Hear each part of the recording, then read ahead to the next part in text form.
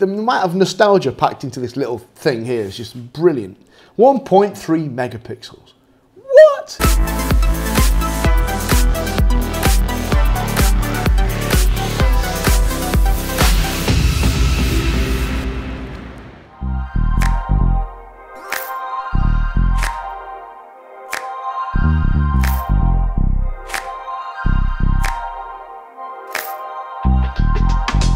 I was having a bit of a tidy up and having a look around, and I came across, this is, really excited about this, I came across my first ever digital camera. Let's have a look at that.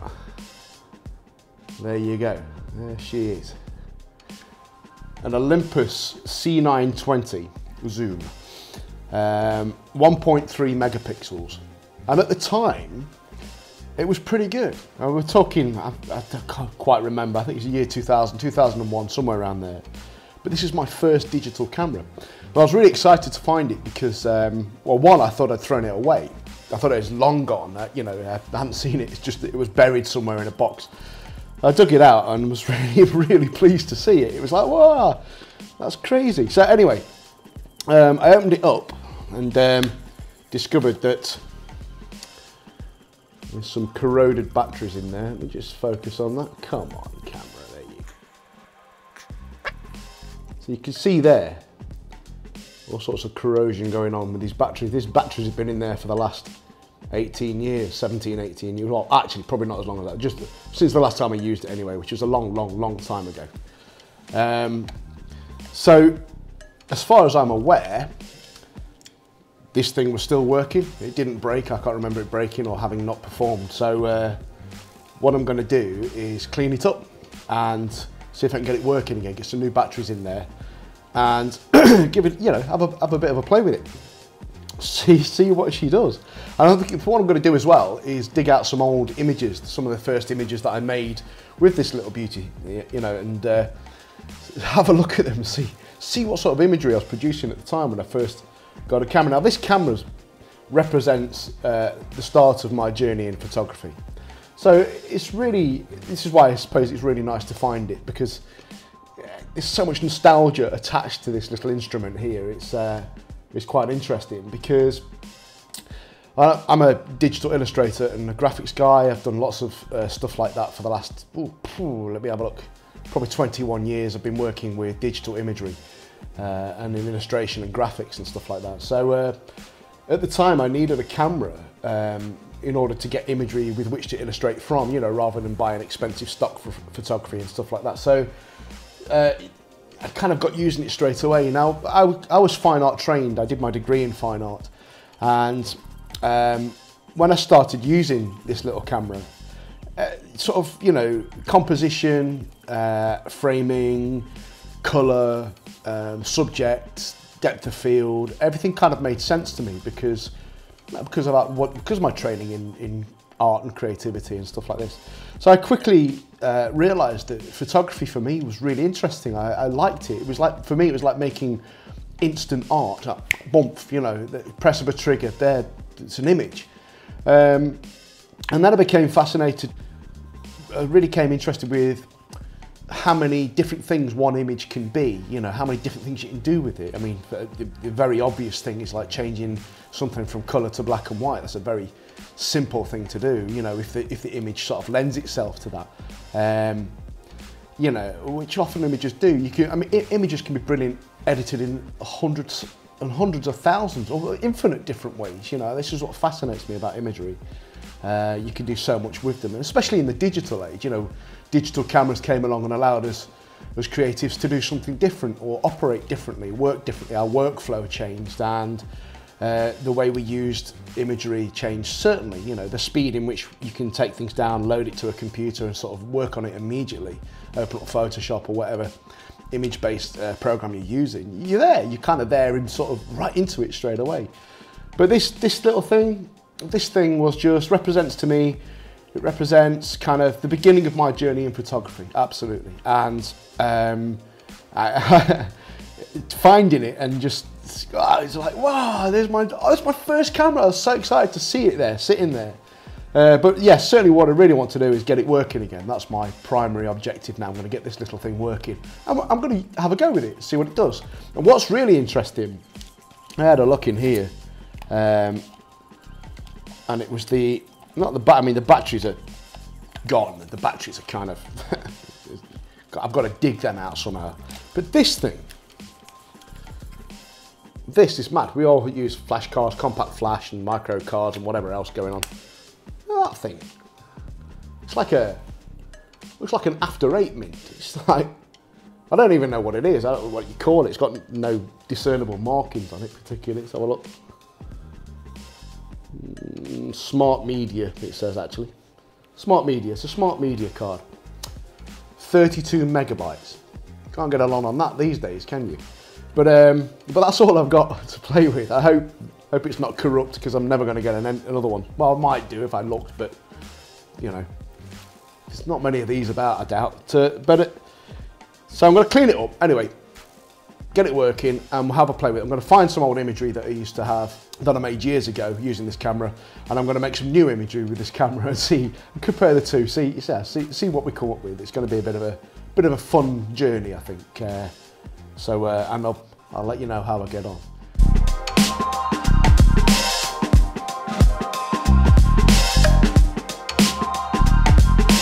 So I went away and tried to dig those batteries out, which I've managed to get out, you know, a bit of prizing. And unfortunately, all the contacts came out with it as well. The batteries have been in there that long that they'd eroded everything in there. So unfortunately, the camera is pretty dead, to be honest with you. So, which is sad, because like I really wanted to get that working again. I was really looking forward to sort of playing with it, and I'm going to go with it again, just for nostalgia's sake.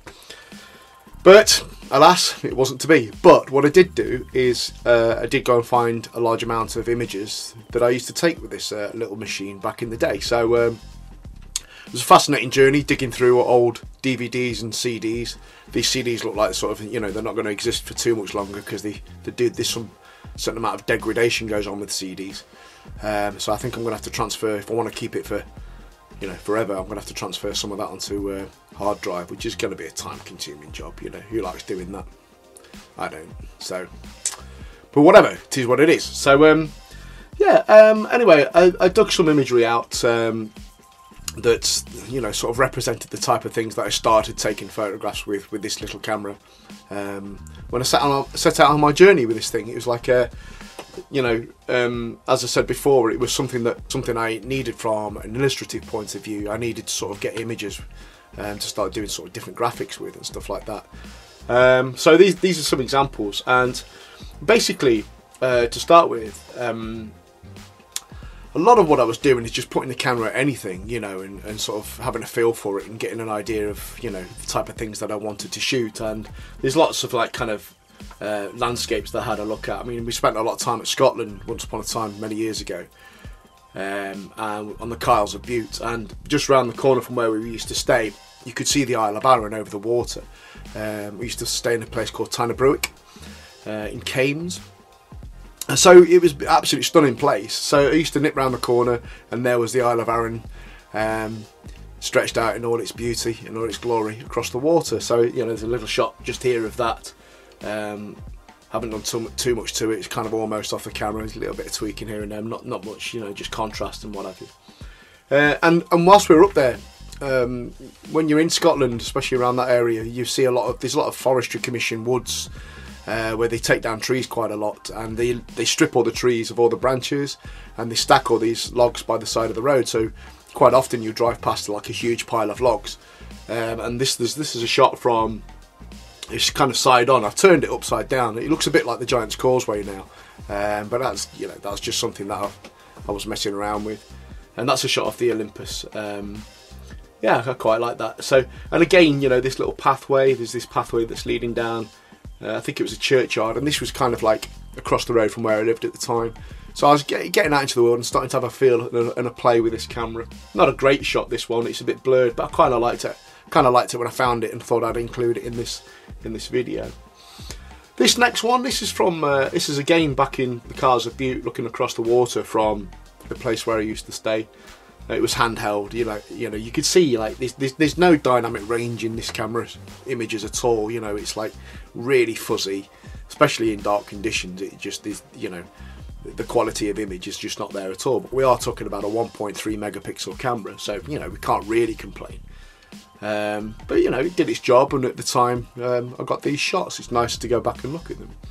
This is another shot that I did. I think it was just a cactus, but I kind of like the symmetry.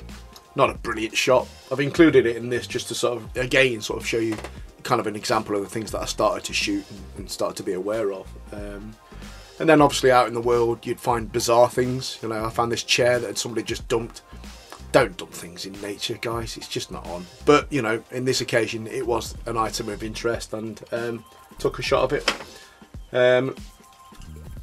Bit of editing involved, nothing too drastic, just a bit of contrast and some bit of colour correction in there. And then there was this glass, this orange juice. I was very much looking at sort of, framing things and putting things together that I might be able to use for flyers, or might be able to use for illustrative techniques and processes and stuff like that. So this is kind of where this idea came up, and obviously set it all up with a bit of light behind it. Obviously I'm no product photographer, especially back then. This was when I was starting out, so it's kind of like, but I like it, it is what it is. It's a glass of orange, and I remember doing some stuff with it, some graphics, and putting some words and sort of fonts across it, and I think I did this kind of jazzy idea. I can't find it, and I didn't want to sort of recreate it because I thought that was a bit, I just didn't, to be honest with you. It is what it is. It's kind of left in the past there. If I had found it, I'd have showed it you. But yeah, I think I did kind of jazzy poster with it, and added some elements to it. This, and then there's this image. This is a Pyrus. Now, a Pyrus is a very beautiful plant. Basically, every kind of spring, early summertime, it shoots out lots of new growth, and that growth is always pink and red, and then eventually it turns to the green leaves to match the rest of the shrub. But I quite like this shrub, and I remember taking a lot of photographs of this, and basically I think I did sort of like an image where there were lots of these photographs in a grid, and it looked very kind of Japanese style sort of graphic. So I was playing around with this, and I really like sort of the shape of the leaves and the colour of it, and sort of just the feel of this plant. So a couple of shots from that, and one of these was black and white. You can see sort of a bit more detail in the leaves with this black and white shot. And I kind of like the depth, that kind of light and shade aspect to it. And again, just playing around and having a mess around with the camera, seeing what it could do. And these are some shots now. These were some sleepers, some railway sleepers. They'd been dug up and kind of left on some sidings. I was in this, I found this yard somewhere quite close to where I live, where there were lots of kind of old train engines and all sorts of bits and pieces lying around. And there were these kind of old train wheels and cogs and sleepers and all sorts of heavy machinery sort of lying around, just been left to rack and ruin basically. So it was interesting to sort of walk around there and photograph them. So these sleepers are kind of full of oil. I quite like sort of all the colour and the texture in that kind of how they'd been sort of plonked there. So I obviously did this composition with that main sort of piece of wood in the centre that had been sort of some degradation had happened to it, and kind of the wood's been eaten away a little bit. I kind of like that, so I remember sort of that being a shot that interested me at the time. And this cog, huge cog, again, really bit of old machinery just lying around. And I was messing around with composition, sort of looking at thirds, looking at how I could sort of make these items interesting at the time. Slight bit of colour correction involved there, not too much again. And again with these wheels, same yard, same time. And I was also looking at sort of leading lines and sort of playing with that idea of things, and trying to figure out how to compose images properly and how to get the best of kind of what it was I was looking at and stuff like that. So great journey. And there's some couplings there of an old wagon, and again these old trains, these old engines that were just left in this yard. Really fascinating, and they're kind of beautiful in their own right. These things, these old relics of industry kind of just sat there, been discarded, and you could climb up inside them and go and have a look around. There was nobody about, so I spent some time sort of grabbing a bit of imagery and just being generally interested in them and sort of having a look. I kind of like that kind of, I like sort of nostalgia. I like looking back at I love old engines and, you know, old machinery, and sort of having a look at where we've come from, sort of, you know, in an industrial way, you know, kind of like, you know, the things that have shaped modern society over time. And, you know, it's great to look back at them, and it's great to sort of record them and be aware of them and sort of know where we've come from, sort of thing. So that's kind of why I like these things. And again, there's this bus, a beautiful old coach. Now, I was out on the East Coast in a place called Skegness when I saw this, just parked in a car park. So I went and grabbed a shot. Again, this is on this little Olympus as well, this 1.3 megapixel camera, and you can see in this image that it's a bit grainy. You know, there's no sort of real quality to the image, apart from the fact that the image is, for me anyway, you know, it's just the front of a bus. I get it, you know, but it's a shot that I liked. But the quality is just not there at all in terms of this little camera. But I did have a lot of fun with it. And you know, it's funny sort of digging these old images out and looking at them and going, oh, you know, it's a bit bad, that's a bit grainy, it's a bit poor, but they are what they are, you know. Good journey. This one's a butterfly. I did the classic sort of suck all the colour out of the soil in this shot, you know, and leave just the colour in the butterfly. Now, you know, it's a bit gimmicky, is that, sort of leaving sort of just one colour in an image, spot colouring or whatever you want to call it. It's alright, it is what it is, you know. I have done it, I probably will do it in the future, you know. I'm not immune to that type of thing. It depends what it is, I think. It has its moments, it has its place. But I think with this one, it was kind of like, well, you know, the soil's pretty grey anyway, so taking what colour is out wasn't going to make too much of a difference. And it kind of, you know, it kind of made focus on that butterfly, or that more intense sort of thing. So it punched that colour. So I remember doing that. A simple centre framed image, but, you know, again, I was learning and messing around with the camera. This next one was kind of the fly agaric mushroom. Now, you don't often, well, I haven't really ever often come across fly agarics in the nature. I think they're pretty rare. And they're beautiful, you know. You know, artists have used them over the time. They're sort of heavily linked with that kind of like get out your head culture sort of thing. But I came across this was in Scotland, and it was a fairly good specimen. It was kind of almost intact. You can see at the bottom there that this something's either had a go at it, or something's kicked it, or it hasn't formed properly, or whatever it is. I'm not sure. But it was beautiful, and just a normal shot. Tried to frame it so it's kind of like just left of centre frame. Tried to include some of the foliage around it, and it was a nice photo. It's all right, you know, not too bad. And again, just an item of interest, something that was interesting to me at the time, and recorded for prosperity. It's there, you know. Now, again, sort of foliage, flowers. I used to photograph a lot of that. Now, this plant here is called Aubrietia. It's a beautiful sort of a flowing plant that hangs over walls and stuff around springtime in Great Britain, and it's very beautiful. And I used to photograph stuff like that quite a lot. And then, just as way of example of how I was using some of these things at the time early on, the images off this camera were just about good enough to use for sort of doing graphics and stuff like that, if you used them in a sensible way, i.e. small in an image somewhere, because blowing them up wasn't really an option because the quality wasn't there. So, but I do remember producing these postcards at the time for somebody, and it was about life. The title was Life's Elements. And I photographed the Aubrietia, certainly, that I've just mentioned. But I also photographed some child's climbing frame, and, you know, it was a brand new part that had been built. But I kind of like the colours and sort of and how all the shapes kind of sort of merged into each other, and all these angles and colours, and just kind of I just liked them. So I took some photographs of those. And also what I did was I did experiment with other things as well. I remember sort of laying out some white paper. This was I did it in my garden.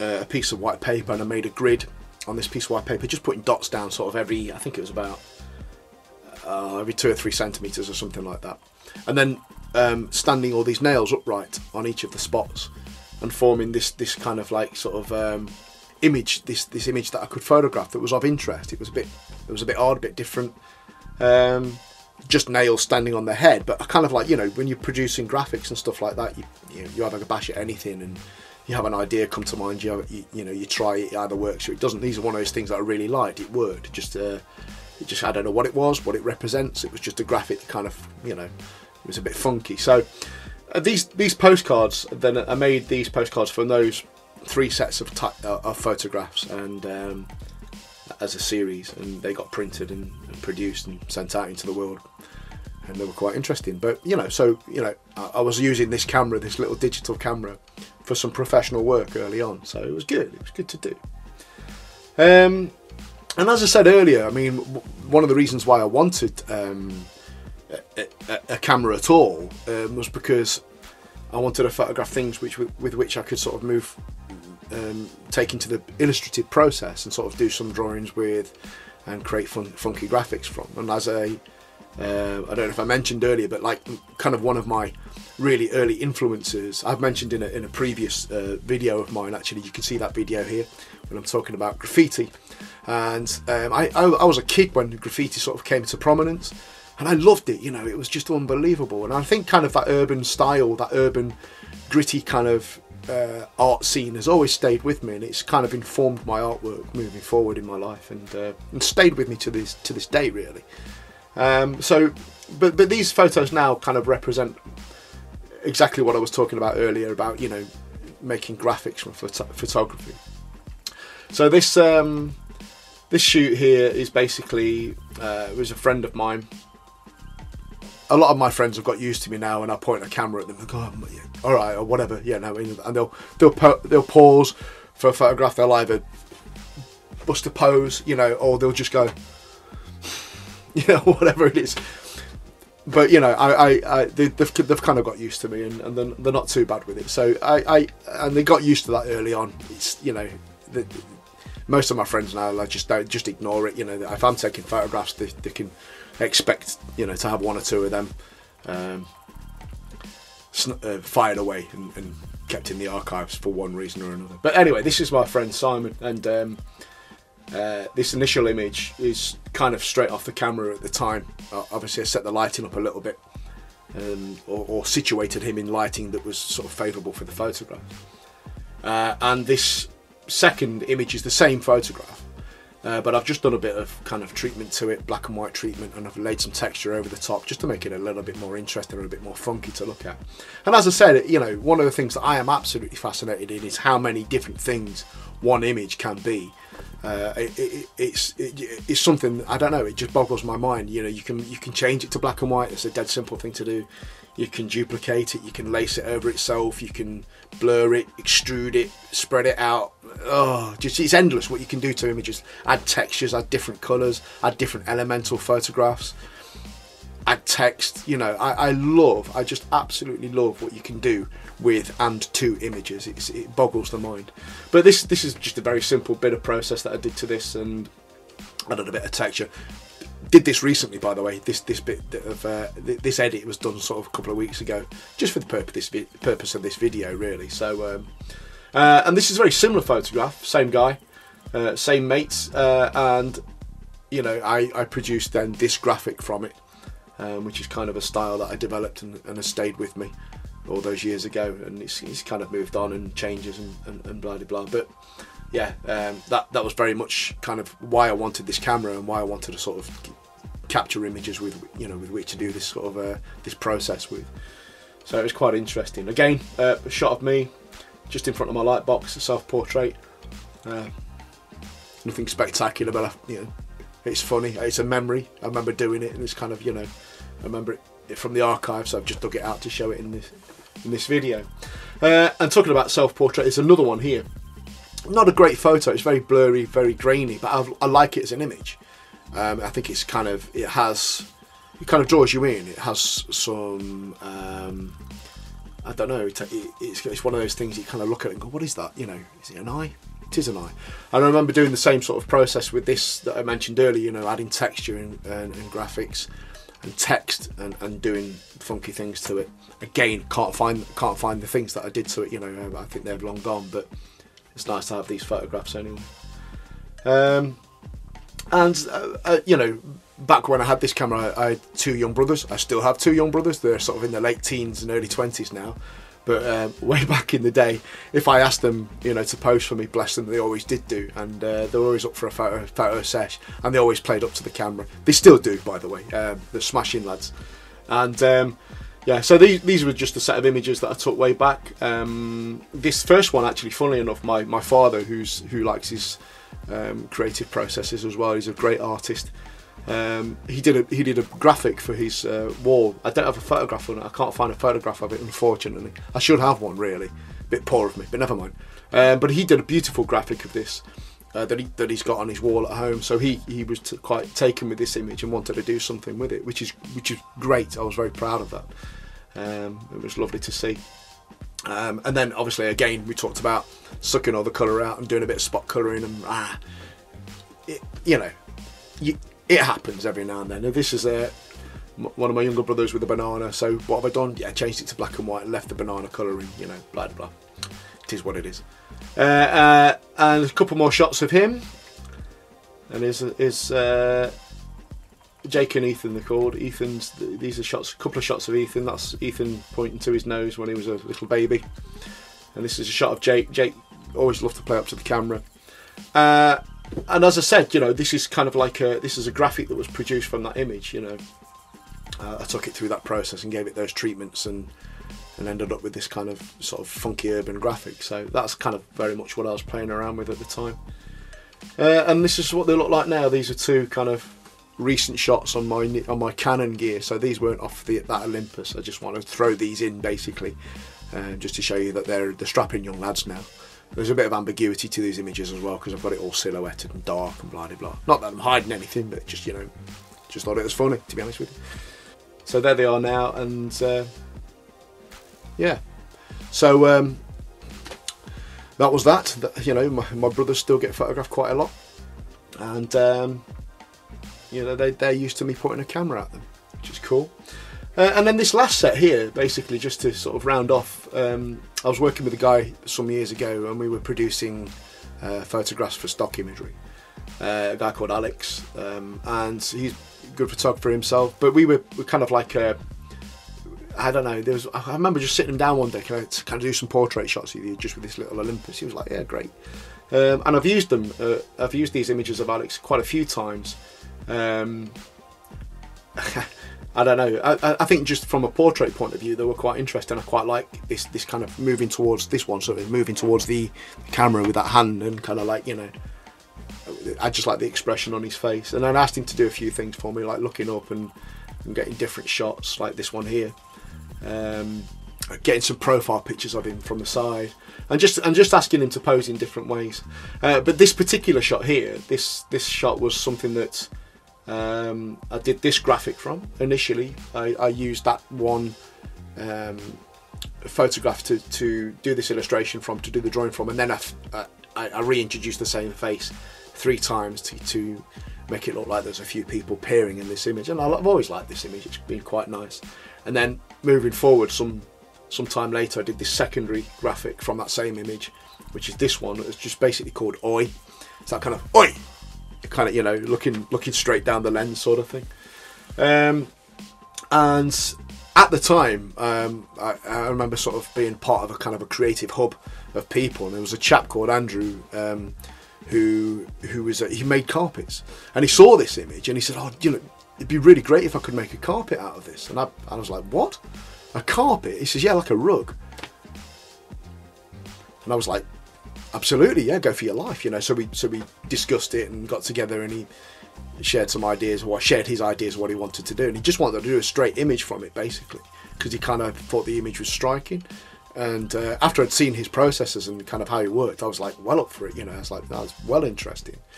So he took it away, and he took the image away, and this is what he came up with. This is the process. Firstly, you kind of draw it out in reverse on the back of some material that you use, some Hessian material or whatever it is they use as a base, and then with a gun that very much looks like a drill. It shoots threads, and you can change this gun to have different types of threads, different lengths of threads going through the pile, to create the pile, should I say.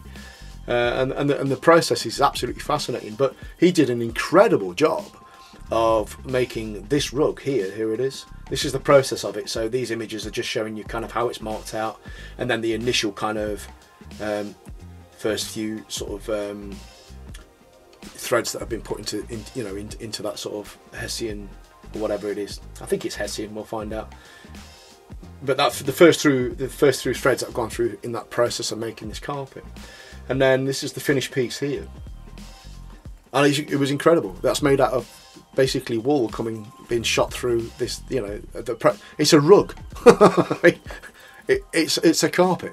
It's absolutely marvellous, and I was just blown away really by what he had done with that image. And isn't that incredible? You can do what you do with images, and somebody else has an idea and takes it, and they have a completely different creative process than you, and they end up doing something completely different with it. Again, it comes back to this love of mine of what you can do with one image. It fascinates me. I'm absolutely fascinated by kind of like what you can do with one image. Imagine what you can do with multiple images.